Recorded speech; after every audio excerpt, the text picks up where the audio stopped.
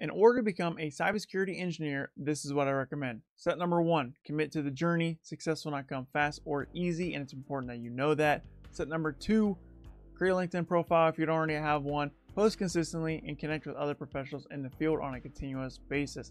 Step number 3, also on a continuous basis. You want to do this step until you get where you want to go. That is, try Hack Me or Hack the Box Academy every single day for an hour a day. Step 4, consider foundational cybersecurity certifications. I recommend the CompTIA A+, Network Plus, Security Plus, and CYSA Plus, and I strongly urge you to go after the CCNA if you want to become a security engineer. Step number 5, if you don't have IT experience, land any IT job you can. Step number 6, learn cloud and cloud security.